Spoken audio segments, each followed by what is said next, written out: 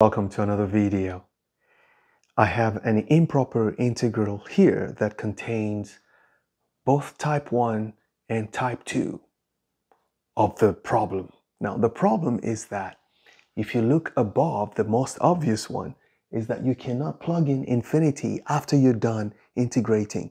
So we say it's an improper integral because one of the bounds, this one, is infinite.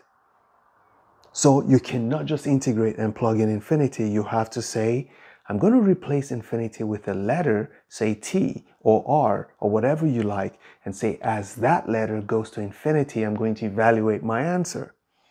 So that would have been the only problem. However, if you look at the bottom, we still cannot plug in 0, because if you plug in 0 here, the denominator becomes 0, and then you have a vertical asymptote, and there's a discontinuity that you cannot remove. So you will have to rewrite it.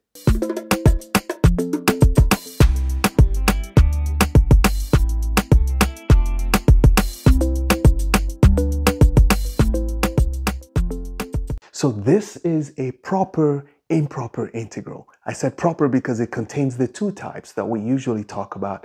It is either you have a vertical asymptote within the interval you're integrating over at the beginning or in the middle or at the end, which in this case it's at the beginning, or your bounds of integration, one of them or both of them will be infinite, which is the case here. So what should you do like this? When you have a situation like this, you have to rewrite the integral. But first, because you have both combined, remember, we have to say that if you have an integral that goes from 0 to infinity, you might as well say it is an integral that goes from 0 to any number between 0 and infinity. And to be safe, always use 1, because 1 is an easy number to deal with.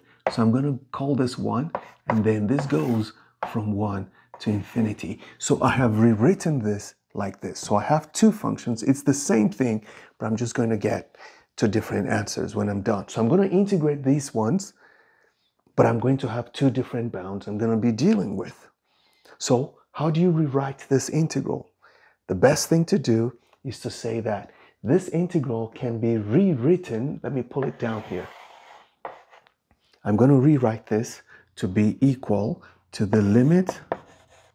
I'm going to use t as t goes to 0 because when you're going to 0, you're definitely coming from the top, from numbers greater than 0. So you have to specify that you're going to 0 from the right of this integral, which is going to be 3 over the square root of x times x plus 6. That's the first part. Hey, dx. You're going from t to 1. So I just used this, but I can no longer use 0, so I decided to use this. Plus the second part, which is going to be plus the limit. Now you can still use t, and you can decide to use another letter. It doesn't matter, but you can use t as t goes to, now t is going to infinity. It's the same exact thing. The integral of 3 over the square root of x times x plus 6 dx goes from 1 to infinity. Oh, to t rather. From 1 to t.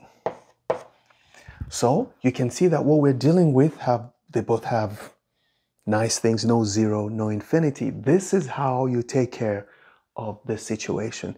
You must rewrite this way, or at least show this, but you still have to write the limits.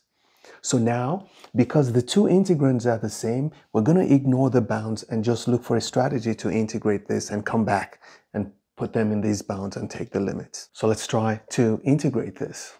What would you think of? Right now I'm thinking of two strategies.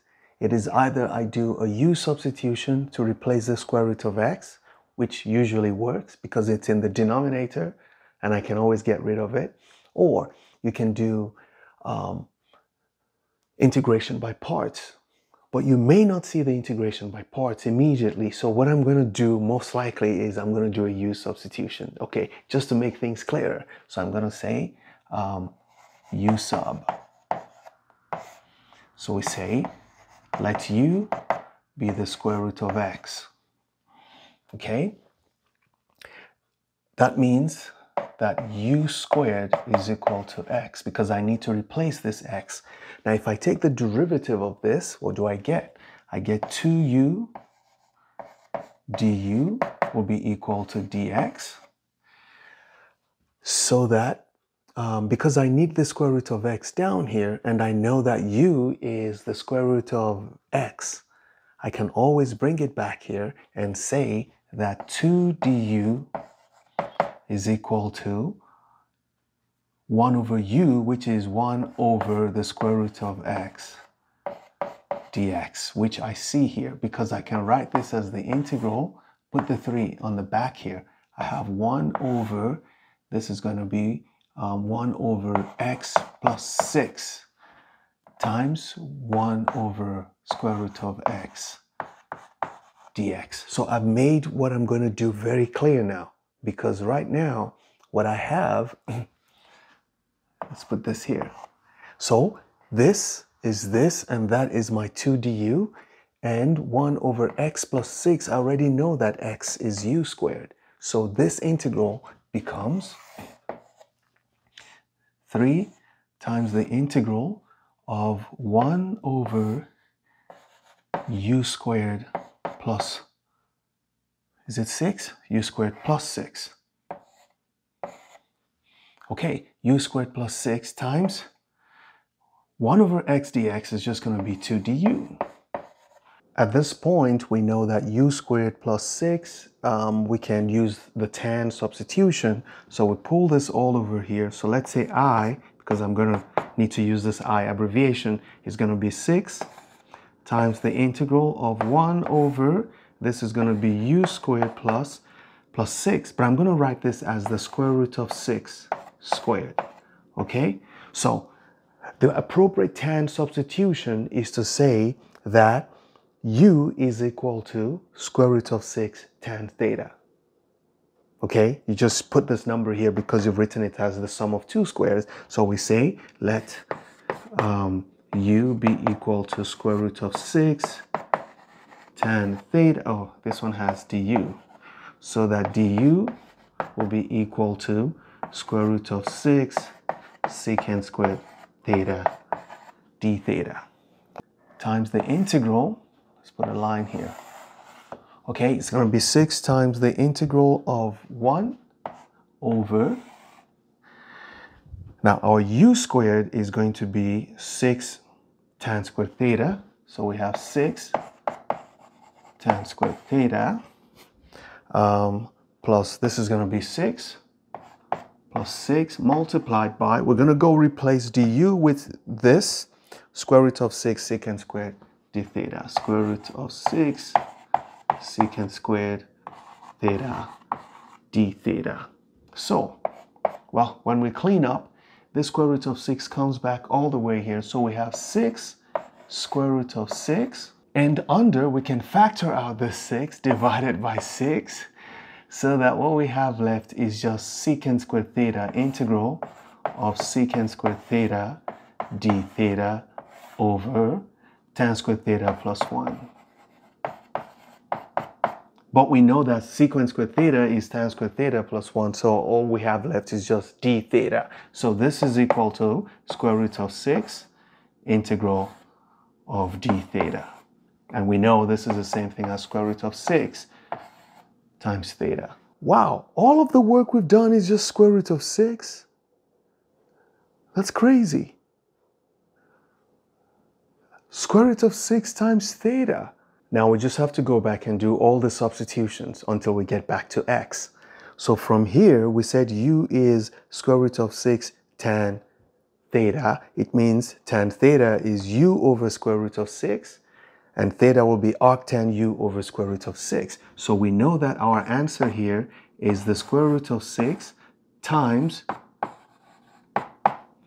arctan u over square root of 6. But what was u? We said u is square root of x. So it is the square root of x over the square root of 6. Oh, we could do 1.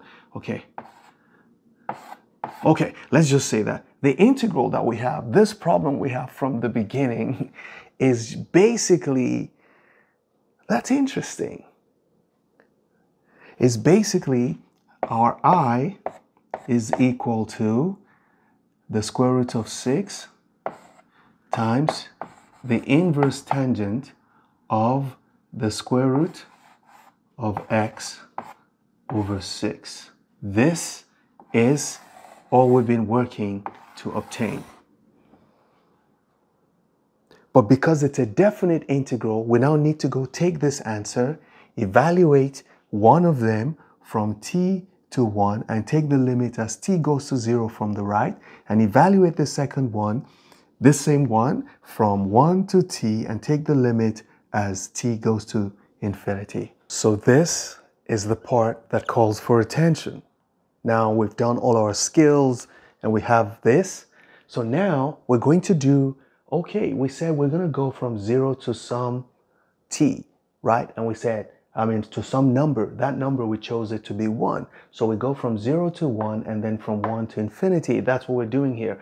We're going from 0 to 1 and from 1 to infinity. But with 0, we can plug in 0. So we said it's t and we're taking limit as t goes to 0. And that's what we're doing for infinity here. Okay, let's evaluate.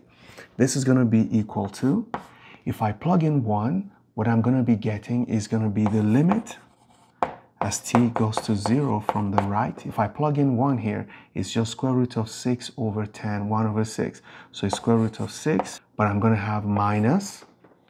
If I plug in t here, it's going to be the square, I can move the square root of 6 to the back actually. Okay, let's finish this. Square root of 6, and it's going to be, not 10, arc10, come on, inverse 10 of arc10 of square root of t over 6. Okay, so we're going to have minus or plus the limit as t goes to infinity of, if we plug in t, we're going to have the square root of 6 inverse tangent of square root of t over 6, and then we have minus, it's going to be this, just this, which is going to be the square root. Okay, what would it be? The square root of 6 inverse tangent of the square root of 1 over 6. That's 1 over square root of 6, 1 over the square root of 6. Okay, now the point I wanted to make is that this is the limit here. Because this is a number, the limit will always be this number. Because this is a number, there's no variable in it, it's the same thing. So this will always cancel this out. Let's do that. So this is gone and this is gone. So what is really left is the limit of this as t goes to 0 from the right, and the limit of this as t goes to infinity. So let's see what it is. So here, we're going to say this is equal to, we're just going to write, I'm going to pull the square root of 6 to the back. The square root of 6 all the way.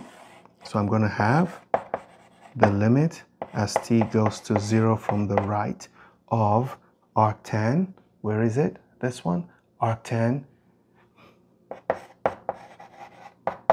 t over 6 square root plus the limit as t goes to infinity of arc10 of t square root of t over 6. Okay, now we're almost there. The answer, I think we have to get rid of the spot. So now let's consider limits.